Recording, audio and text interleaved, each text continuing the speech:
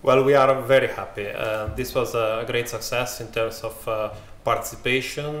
The audience was large, diverse, attentive, and also we had a great set of speakers from different from different perspectives. They gave us a great overview of the problems, and I think it's a very encouraging first step in this enterprise, which means a dialogue between academia and society, and we look forward to have many such events in the coming future.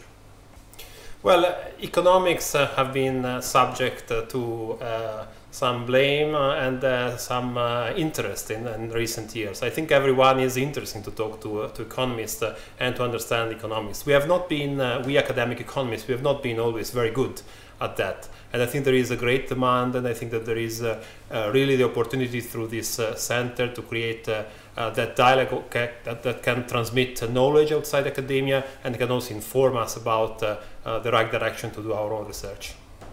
Well, I think this year we had the future of the international financial system and monetary policy and related issues on our agenda, but there are a number of different questions that are related but separate, like how regulation should be designed and thought, what are the big issue about the future sustainability of fiscal policy, sustainability of the environmental policy. I think we have so many themes that we can exploit in future that I think we will continue, and I hope we'll continue our success story.